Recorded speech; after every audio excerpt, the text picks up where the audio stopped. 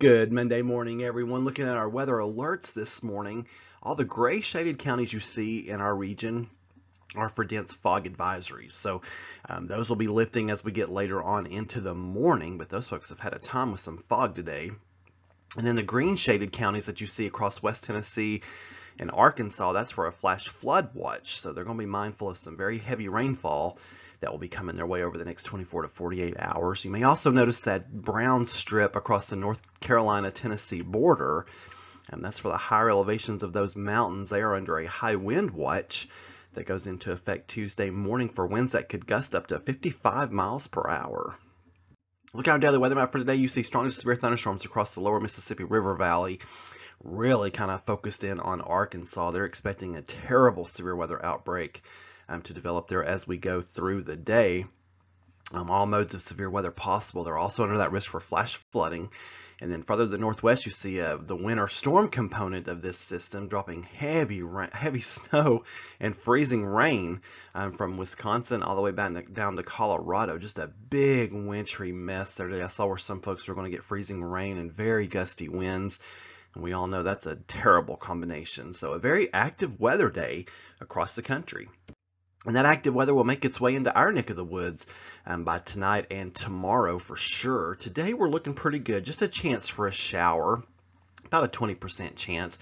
Tonight showers increase. We'll also have some rumbles of thunder coming in. Some of those storms could get a little strong later on tonight, with some cloud ground lightning, some small hail possible. I'll keep an eye on that. That's kind of a 50-50 situation. So I'll give you an update as we go through the day on how those storms are looking for tonight. Not looking for any severe weather, just looking for some rumbles of thunder and some heavier downpours possible tonight. Tuesday, the heavier downpours, cloud ground lightning, possibly some small hail, all looking likely on Tuesday. With some of those storms, could even have some severe thunderstorms mixed in with that. That goes into Tuesday night as well. Showers taper off on Wednesday, and then temperatures drop Wednesday night down to more seasonable levels, down to around 33 degrees. And then Thursday and Friday looking more seasonable. As you can see on the right there, our normal high for this time of the year is 45.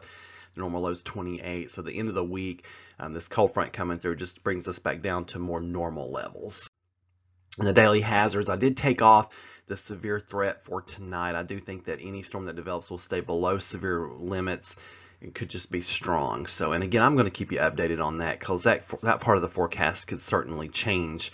And then for tomorrow, I did lower rainfall totals tomorrow. I had them 2 to 3 inches. I'm now doing 1.5 to 2. Some of you all may get a little bit more. That depends on if you get under a stronger storm with heavier rainfall. You could still top out 2.5, maybe even 3 inches tomorrow. Or Tuesday, I mean. And then winds 30 miles an hour out of the south. And then, of course, that low risk for severe thunderstorms, which does include a low risk for a spin-up tornado. So I am keeping a very close eye on that to let you know how that threat evolves. In this day in weather history, the coldest temperature of record for the state of Hawaii was established with a low of 14 degrees atop that mountain. 1961 that was, and I'm not even going to try to pronounce that. 1906, this is the guy we celebrate every summer, Willis Carrier, received the patent for the world's first air conditioner. So we will be grateful to him once again, I'm sure, here over within the next several months or so.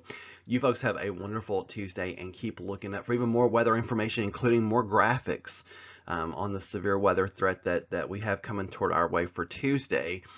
Just keep reading along that blog, meteorologistsmart.com.